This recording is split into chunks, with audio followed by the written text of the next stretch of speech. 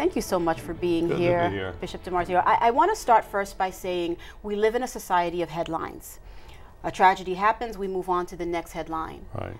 You never forgot the people of Mexico. Well, you can't forget, because we did send some aid, the money that was collected in the parishes, and we wanted to go show our solidarity. So it isn't like just sending money and forgetting, but you want to go there and be with the people, you know, think about them. And we had an interesting situation in Mexico, because the two towns that we visited have many of their people here in our diocese. So that's why we picked to go there.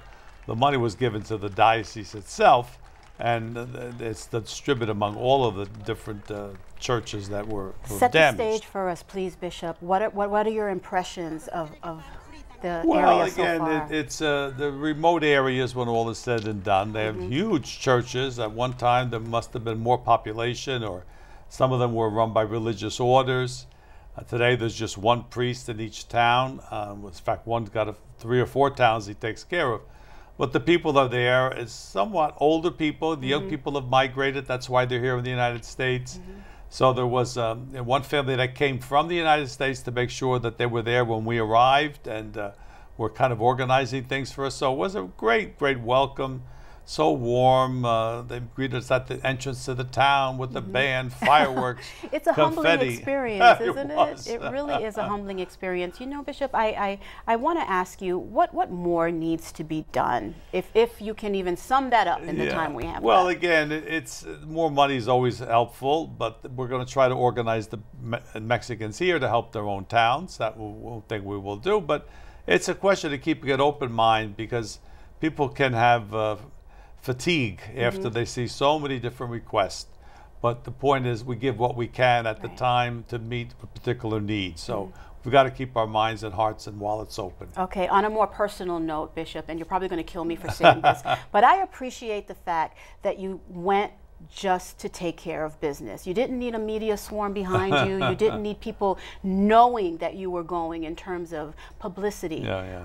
Was that by design, or is that from the heart? No, I believe think it was that's from the heart. easiest way to work. It's very difficult to do the kind of pastor work you need if everybody's with a camera of you. Now there were plenty of cameras. The people had, well, everybody has a cell phone. Cell believe it phone or not. cameras, iPads. But again, we felt that it was not necessary. We could explain what was being done, and that was the purpose. And the church there, what is the spirit of the church there and the spirit Well, of the people?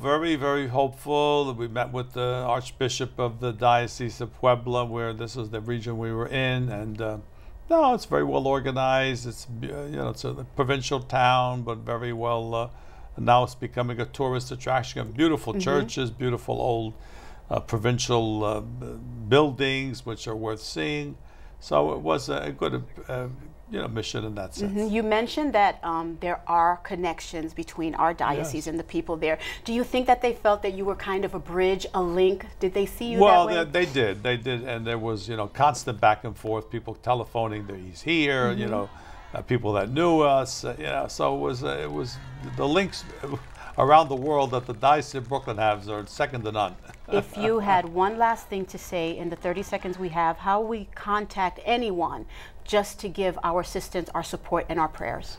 Well, you could contact the diocese. Father Ortiz is in charge of the Mexican Apostolate, and they're the ones that will be organizing in the future some events that will give more help to the area. All right, Bishop, thank you so much. I really am proud of the work that you do, and thank you. I appreciate it. And thank you for joining us. Okay, good to be here today.